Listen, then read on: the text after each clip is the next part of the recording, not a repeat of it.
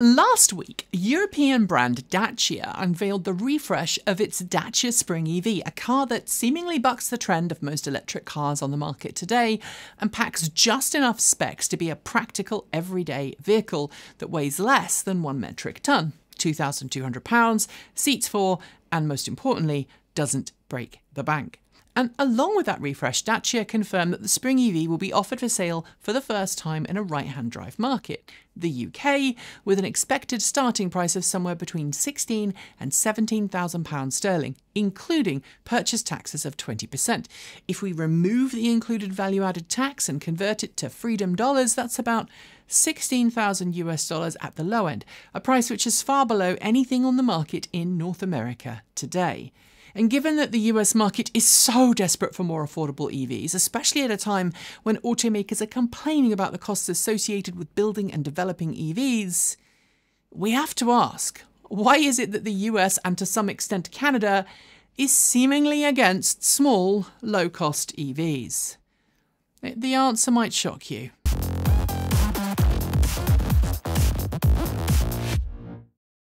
If you live in or have spent any time in Europe, you'll know that the electric vehicle market there is very different from the US. For the most part, electric hatchbacks are still available and sold alongside larger electric SUVs. The Volkswagen ID.3, for example, has become a common sight in many large cities around Europe, while older models like the E-Up are still very popular with used car buyers wanting something practical, small and low cost to get around in. Station wagons are also a thing. They're just usually called estate cars or just wagons, and there's quite the breadth of choice in terms of pricing and specs. Of course, Teslas are there too. The Tesla Model 3 and Model Y also sell very well in Europe, and Tesla Model Ys are made at Tesla's Giga Berlin.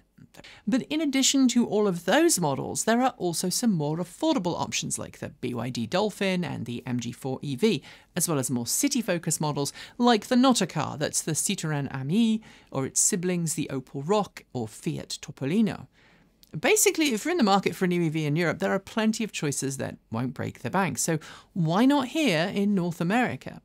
Well, we've covered some of the reasons before on this channel, link below, why the European and Chinese market EVs aren't automatically imported to the US. It's down to politics, not, as you might assume, quote-unquote safety. We are re-examining things today with a slightly different angle.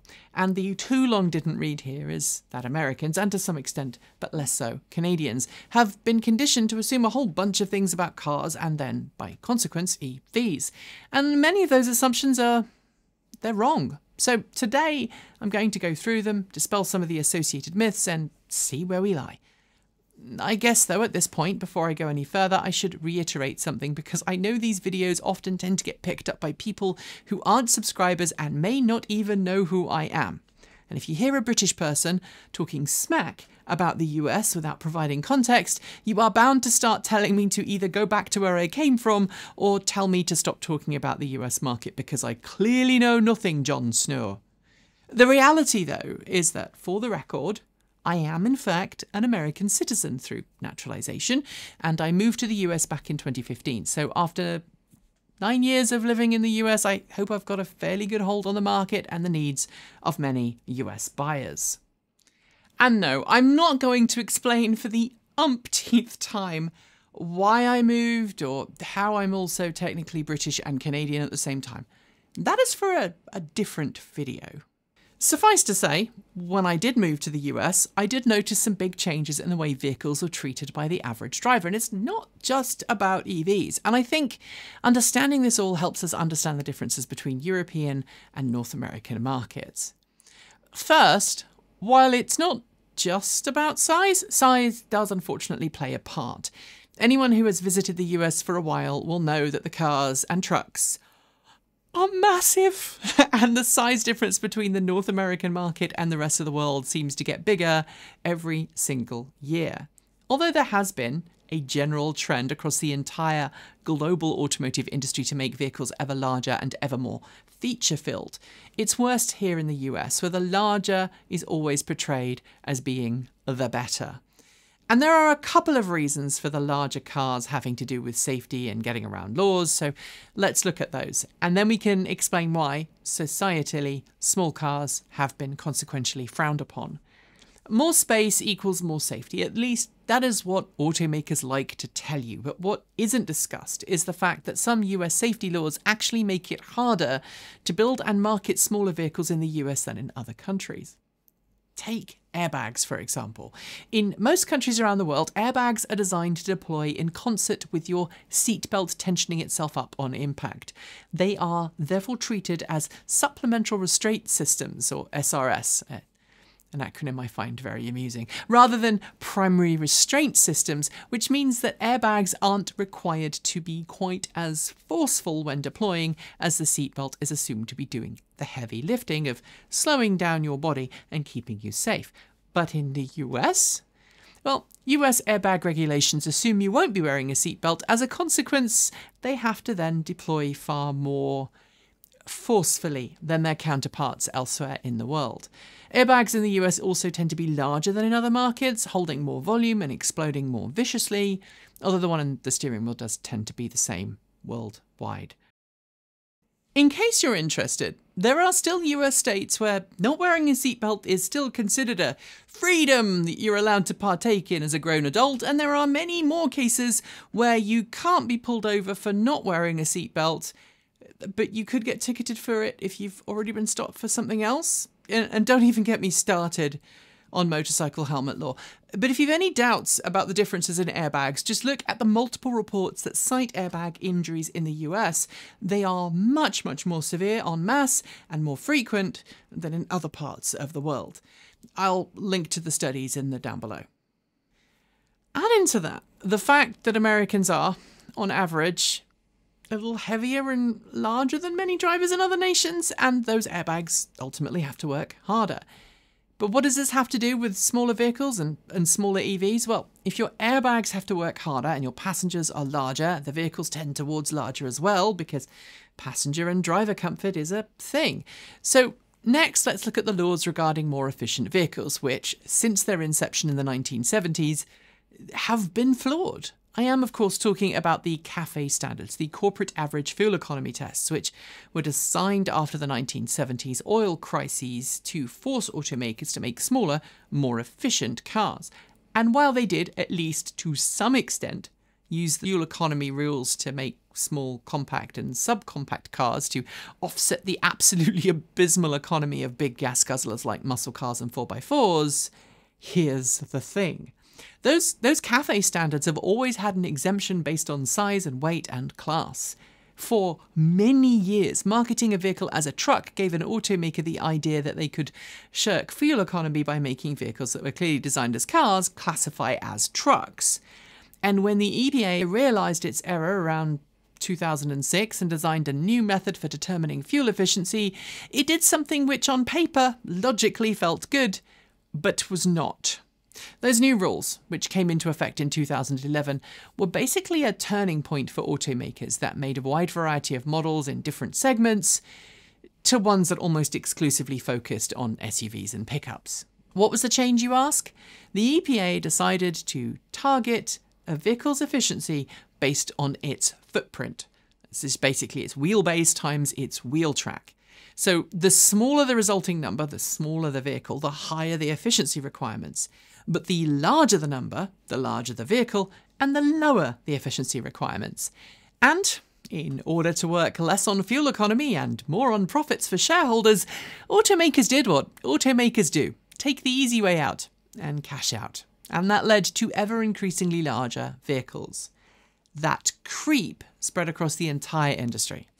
If you want an example, just take a vehicle that was being sold new in 2006 and compare it to its nameplate sibling 18 years later, and you'll see just how large that growth in size has become. Which brings me back to safety, or rather perceived safety. Basic physics dictates larger, heavier objects will do better in a collision than a smaller, lighter object, and automakers have clued in on that in a big way. They've trained customers through careful advertising that they, the squishy bags of mostly water, will be better inside a large vehicle than a small one. I know, when dealing with cars, that logic is partly flawed because it assumes that neither vehicle has the ability to transfer energy around the passenger cell, but let's ignore that for now because it's the status quo we have, And don't worry, I am getting back to the size thing in EVs. Promise. We've become so entrenched in the notion that larger is safer no matter what. Smaller vehicles aren't selling in the US, often because buyers are terrified of what happens when they get into an accident with a smaller vehicle. Editing Nikki from the future here, with a hand in a splint. So between me filming and editing this, I had an accident. And I had an accident in a big vehicle, a Ford F-150 Lightning. The truck was written off. And many of you have pointed out that had I been in a smaller vehicle, I might not have survived as easily as I did. But at the same point, the weight of my F-150 Lightning sliding off the road into a power line may not have caused the power line to come down had the vehicle I was driving been smaller and lighter. And because crash tests downplay the importance of safety to people outside of the vehicle, something we have moaned about a lot on this channel, bigger is always portrayed as being better and safer. And so the relentless trinity of buyer fear, fuel economy regulation, and bigger is better continues. Smaller vehicles of any size are, in fact, often mocked as not being real vehicles, and woe betide anyone who considers buying a car with less than 4 seats. Unless it's a sports car, in which case, go right ahead. Because of everything I've detailed, small cars, electric or otherwise, aren't considered by your average North American buyer, and as such, automakers are less eager to work to build and sell them here. And given the amount of money it takes to homologize a vehicle for the US market, even if it's on sale elsewhere, most automakers just don't bother. Size, then, is one side of the sword. And because people want larger because of everything I've just detailed, that means that when they are considering an EV, they only want EVs that are similar in size to the gasoline cars they're replacing. And larger EVs also need larger battery packs to get the same kind of range as a smaller one. And sadly, as I'll come to in a moment, whatever the actual data suggests, people view their needs as far greater than they actually are. Larger vehicles with larger, more powerful airbags and larger seats will have a larger overall weight, and to push that heavier vehicle along the ground, it needs more battery pack capacity for a given range. I just want you to think for a second of my Chevrolet Bolt EV, one of the last true small vehicles on sale in North America, at least until Fiat starts churning out the 500e. It's technically a subcompact, and the last iteration of the car came with a 66 kilowatt-hour battery pack that gave approximately 250 miles of range. The car from GM that's currently going to replace it, at least for a while until GM comes out with the next generation Ultium-based Bolt EV, a car we already know will be bigger. The current successor is the Chevrolet Equinox EV, which, in its entry-level format, is shooting for the same 250-mile range as the outgone Bolt, but from a much larger battery pack that we are going to guess will be about 85 kilowatt-hours usable. The Equinox EV is bigger than the Bolt EV in every way. It is bigger, it's heavier, and it needs a much larger battery pack to compensate for that extra heft, for exactly the same range. At this point, let's throw a bone to the fact that some of this is just about aerodynamics. The Aptera solar electric vehicle is, by far, physically larger than the Chevrolet Bolt and is, in fact, wider than a Tesla Model 3.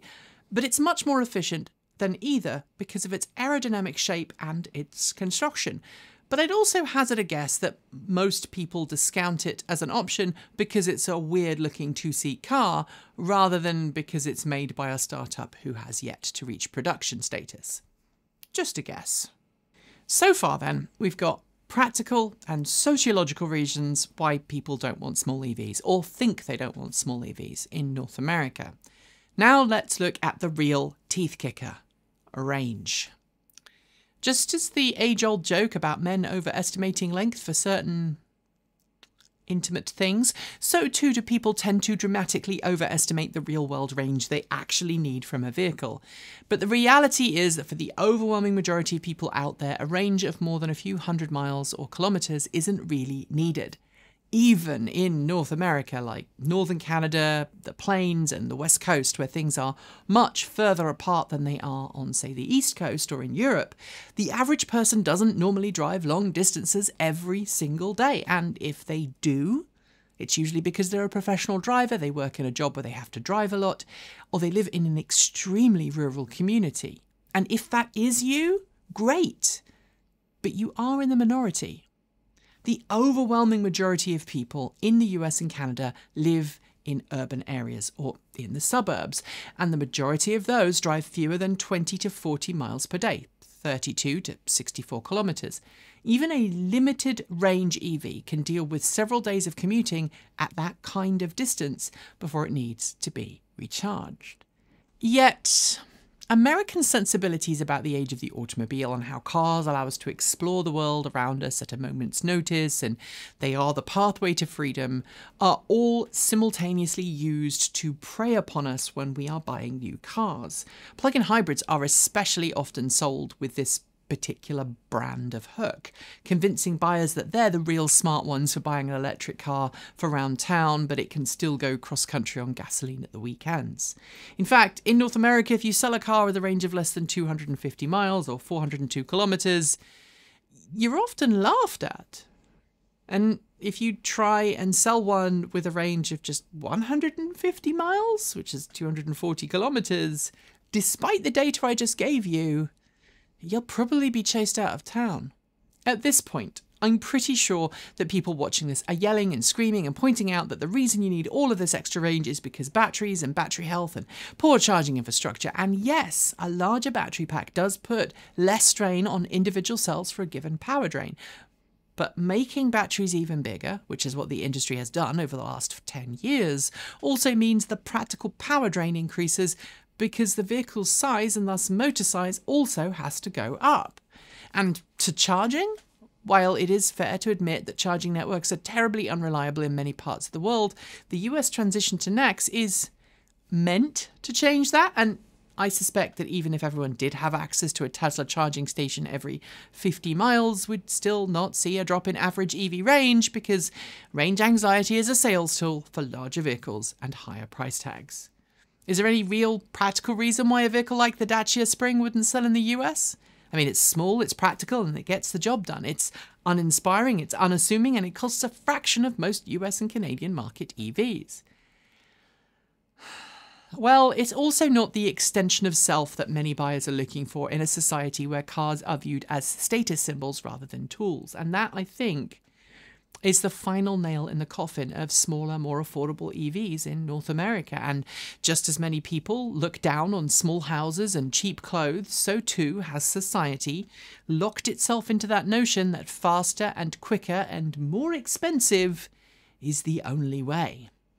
However, if we want to continue down a path where private car ownership continues, we need a change of mental state to think about more affordable, more equitable EVs.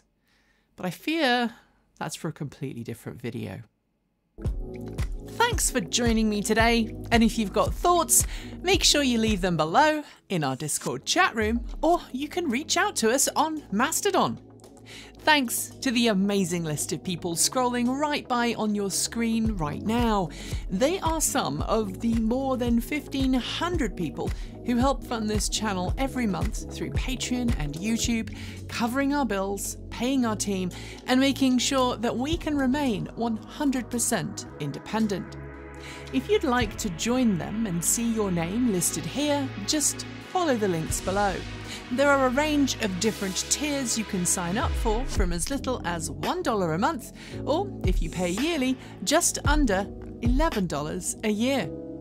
A massive welcome to our newest supporters: Carl B. Knapp, Stoyal Pankoff, Smithers, John Strott, Kelly, Joseph Valentinetti, John Flint, and Nate Fritz.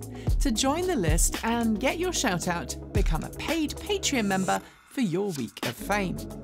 If you'd like to support us with a one-off donation, you'll find links below to make Ko-fi and Bitcoin donations, and we even have an old-fashioned PO box you can reach us at. The address is also below. And if you're in need of some swag, you'll find our swag store also in the down below. This month, we're campaigning for an end to charging deserts with an amazing new t-shirt design by our in-house artist and animator, Erin. Get yours today by heading to our Redbubble store. We've got some great content coming up, so make sure you're subscribed on PeerTube or YouTube, and we'll see you soon. We make new videos every Monday, Wednesday, Friday, Saturday, and Sunday. If you want more, the mighty algorithm thinks you'll enjoy this video, but we think that this one is also well worth a look. See you soon, and as always, keep evolving.